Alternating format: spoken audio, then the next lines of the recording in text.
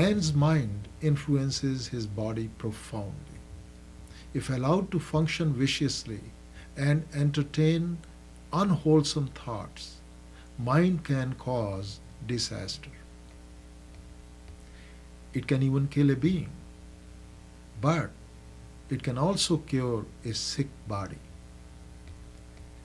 When the mind is concentrated on right thoughts with right effort and understanding, the effect it can produce is immense. A mind with pure and wholesome thoughts really does lead to healthy, relaxed living. Buddha says, no enemy can harm one so much as one's own thoughts of craving, thoughts of hate, thoughts of jealousy, and so on. A man who does not know how to adjust his mind according to circumstances would be like a corpse in a coffin. Turn your mind to yourself and try to find pleasure within yourself, and you will always find therein an infinite source of pleasure ready for your enjoyment.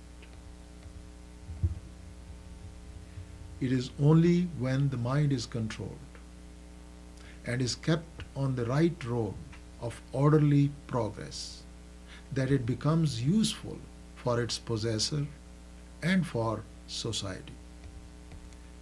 A disorderly mind is a liability both to its owner and to others. All the havoc wrought in this world is created by men who have not learned the way of mind control, balance, and poise. By the way, calmness is not weakness. A calm attitude at all times shows a cultured man. It is not too hard for man to be calm when things are favorable, but to be composed when things are wrong is hard indeed. And it is this difficult quality that is worth achieving.